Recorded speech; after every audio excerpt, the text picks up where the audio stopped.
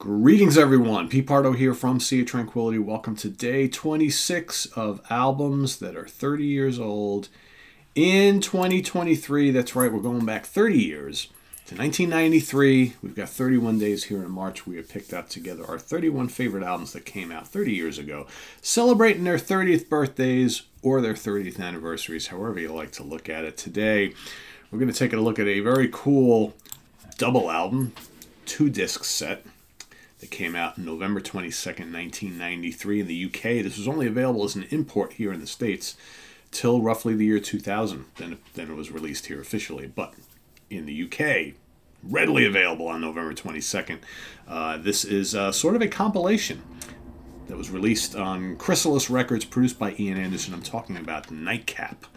The Unreleased Masters, 1973 to 1991, from Jethro Tull. That's right.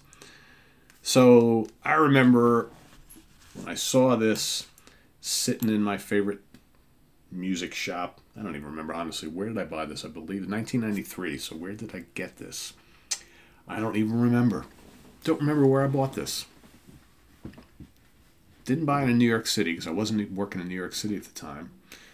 I don't know. Don't know where I got this. But I remember seeing this and thinking, oh, because I'm a huge Tull fan, got to have this. And basically what this is a collection of unreleased stuff from throughout their career, but specifically from, like I said, 1973 all the way to 1991. You get on disc 1, excuse me, which is called My Round. Disc 1 is My Round.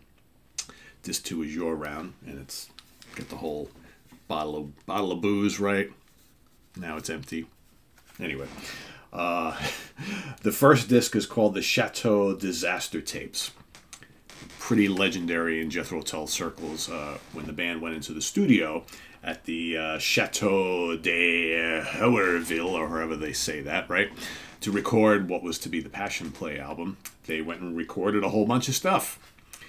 And Ian and the boys ultimately were very unhappy with the studio, the way the mixes were coming out, there's all sorts of problems, and they basically decided to take what they recorded, scrap it, go somewhere else, and record the album fresh again.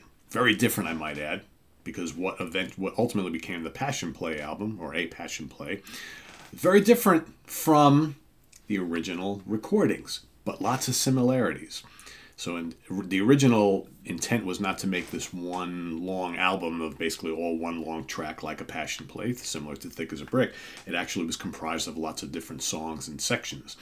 And what's interesting is if you go back and you listen to the Chateau Disaster tapes, either on here, they had on the Jethro Tull 20th anniversary box set, they also had a selection of a couple tracks included on that.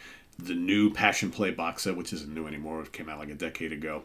The anniversary edition has all the original Passion Play recordings without overdubs. Because here, Ian went back into the studio and added lots of flute passages to the arrangements.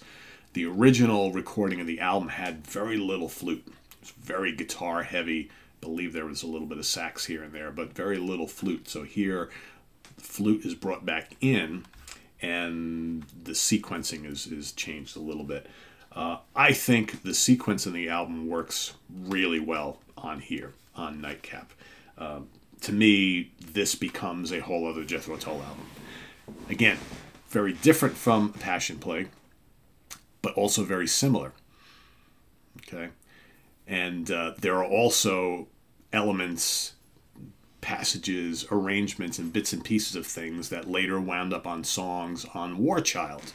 So really what you get here on the Chateau Disaster tapes is this whole other album that really is, when you really look at it, was the blueprint for what later became a Passion Play and parts of War Child.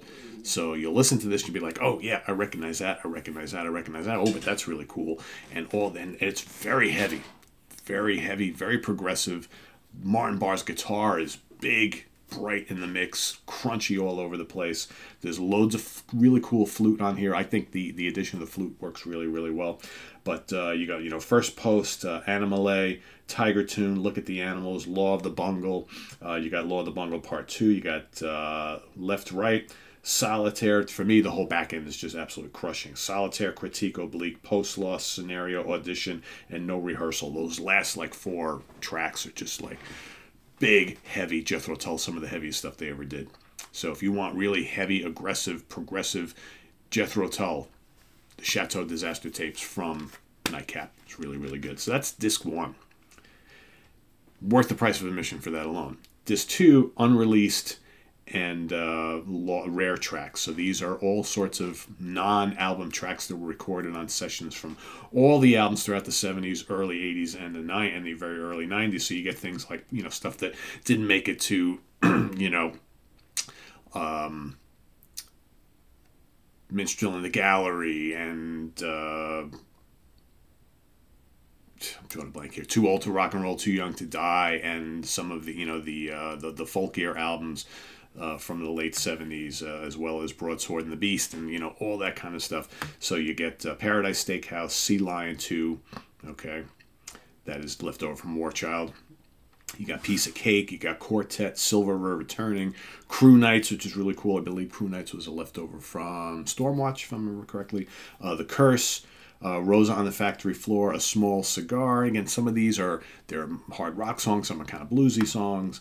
Man of Principle, you get some stuff leftovers from the the 80s albums like Crest of a Knave and whatnot. No Step, Drive on the Young Side of Life, I Don't Want to Be Me, Broadsword Bizarre, very cool song. Lights Out, Truck Stop Runner, and Hardliner. Hardliner is very cool too. So a lot of little hidden gems on disc 2 there. Not all of it works really, really well, but you know what's crazy is you get all of this, and some might say, wow, that's a ton of unreleased stuff that didn't make it to the other albums. Well, Jethro Tull's got so much stuff. The actuality is this wasn't even everything.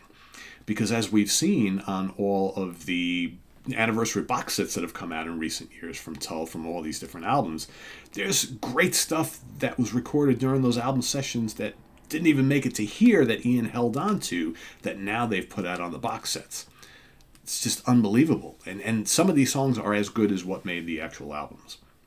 So I think Jethro Tull, Ian Anderson are like the kings of holding on to unreleased gems that they recorded during album sessions. You know, you talk about a lot of bands in the history of, you know, rock and roll who they went into the studio with the 8-10 songs they were going to do for that album. That's what they did. They didn't go in and record 15-20 songs and then hold on to the other stuff, right? Jethro Tull did that all the time. So we've seen this surplus of great stuff from the vaults that have come out in recent years. But this was, when this came out in '93, this was a complete revelation to me.